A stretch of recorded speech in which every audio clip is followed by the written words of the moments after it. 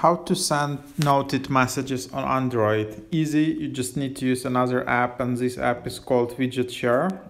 So it's kind of Locket widget and NOTEIT widget alternative, which also works on Android. These two apps don't work there. So just check out this app, which is called Widgetshare, and then you can just see that. So this app can send photos and pictures. And also recently now you can also send drawings. So if you don't like sending photos, and you like NOTEIT app and you want to send notes instead, you can do it in Widgetshare. So if I just search for the Widgetshare app on my phone, I just installed it. And the cool part is that this app is available both on iPhone and Android, so you can send these notes to your friends who are on Android. So there you have. So no, sorry everyone. So this is the app.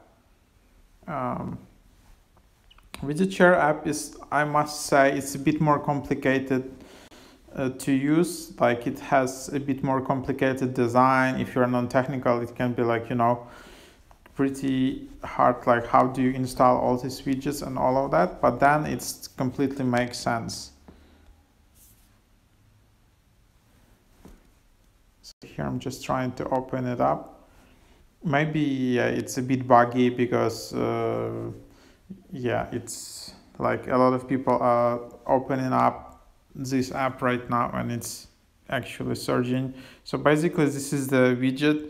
So the widget is basically, you can name these widgets as your friends, because each friend or group of people can have a separate widget, and then you just have a node in the top right, which you can just use and add some nodes. And then basically as well, you can, if you just want to send a node, you can just do something like this. And then basically all your picture will be just a node, similar to NOTEIT widget, and then you can just send it over, and so something like that. And then you can just tap save, and this widget will be saved. So something like that. And the cool part is that it's working on Android. So definitely try it out.